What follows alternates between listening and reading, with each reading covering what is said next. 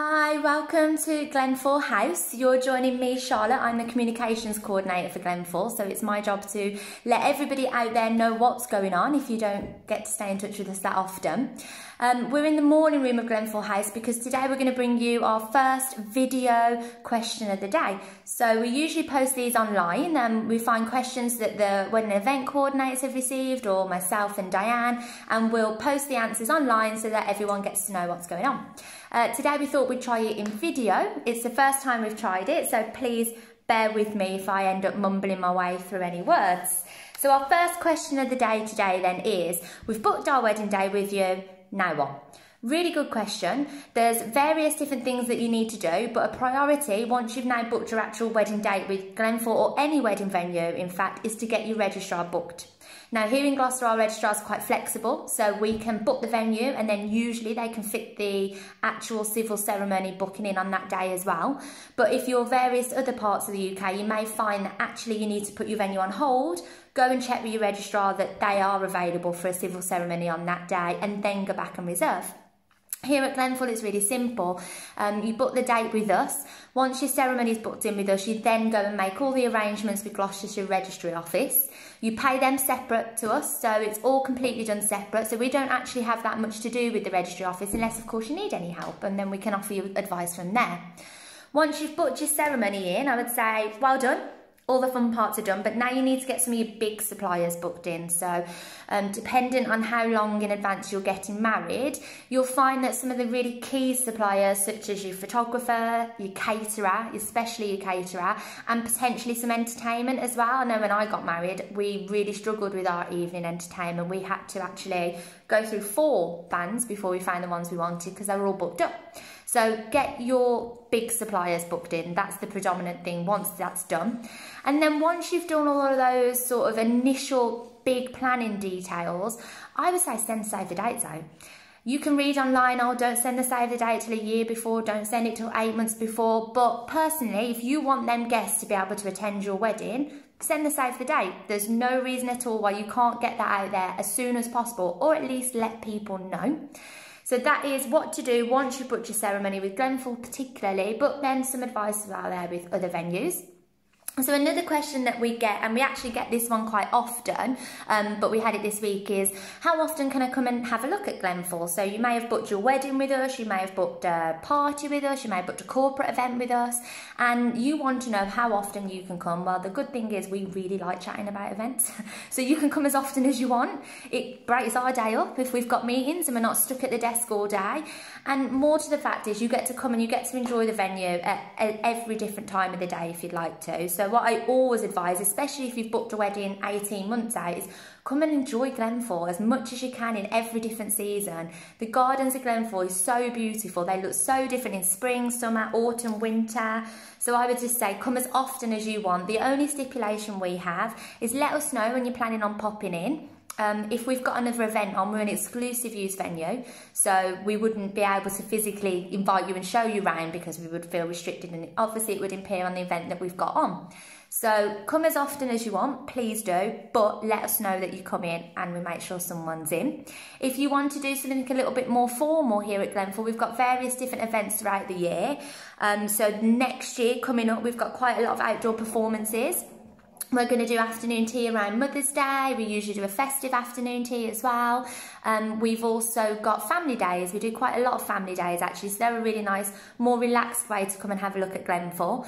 But you can come as often as you want, and you can either make an appointment or you can just give us a call and let us know that you're going to pop in. So yeah, as often as you would like. There's no restrictions at all there.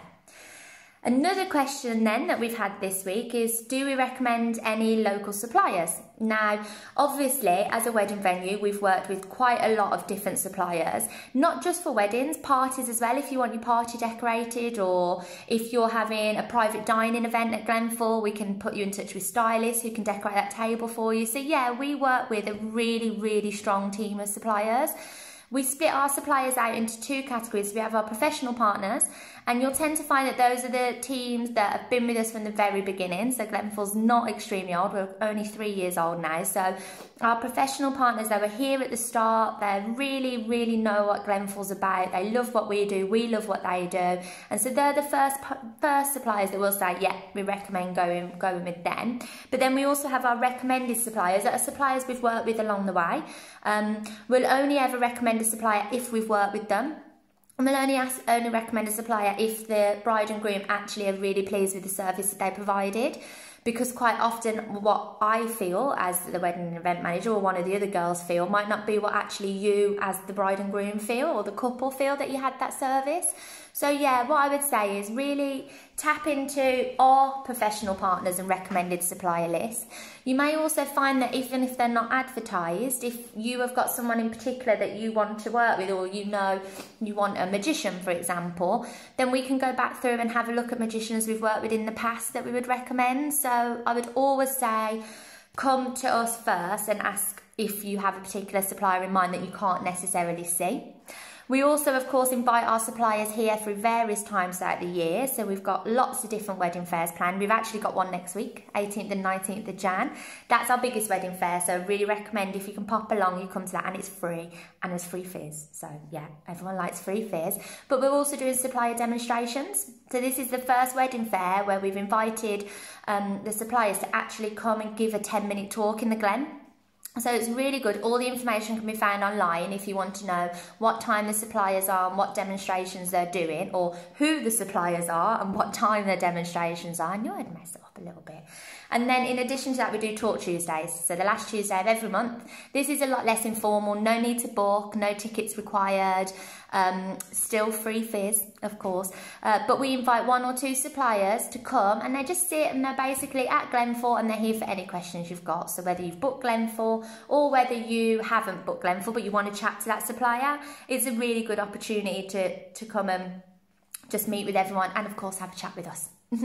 So the last question for today, I don't feel like this is dragging on too long. Where we are, almost 7 minutes so far, so we're doing well. It might all be under 10 minutes, which is nice. 10 minutes is a nice time. So can we hire Glenfall for a baby shower? That was a question that actually Diane got yesterday, and the answer is simply yeah. So a lot of people don't realise though that Glenfall isn't just a wedding venue. Now yeah, we do a lot of weddings and we love weddings, but we actually lend ourselves really lovely to various other celebrations. So this baby shower, for example, they wanted a barbecue in the summer outside. Lovely, what a beautiful way to celebrate a baby being born. There's a nice barbecue, all your friends, there's accommodation here if you want it.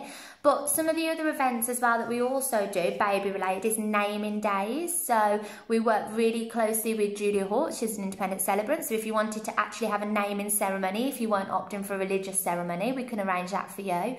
We also do corporate events, so we're quite a nice corporate wedding venue.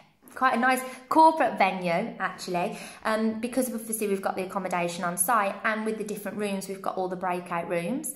So little things like that that people don't realise. Milestone birthday parties, we can do private dining, I touched on earlier. We actually had an inquiry as well this week for somebody, and I've got this wrote down so I don't get it wrong. They inquired saying that they wanted to hold their 100th birthday party with us. We were like, oh, brilliant, 100th, that's, you know, pretty amazing, well done. And then they said, yeah, so it's my 50th birthday, it's my wife's 40th birthday, and it's our son's 10th birthday, which was really cute, and we thought that was really lovely. So now we're already ticking over on how we can make this 100th over 3 birthdays be extra special for them. So yeah, various different events. So if you want to hold your baby shower here, please do, and let us help as much as we can. So those were the 4 questions today. I've done really well. I've kept it under 10 minutes, so it wasn't too long for you. If this has done well, if you've enjoyed it, just give us a comment, give us a like, let us know. If there's anything at all that you actually want to ask, as I say, you don't have to be getting married or using Glenfall House. I want these videos to just be informative, to help you. So if you've got any questions that you'd like us to bring up next week when we do this again, just let me know. In the meantime, really appreciate a little bit of feedback. So either just like, comment, let me know what you thought, let me know if I waffled too much, just so I know for next time.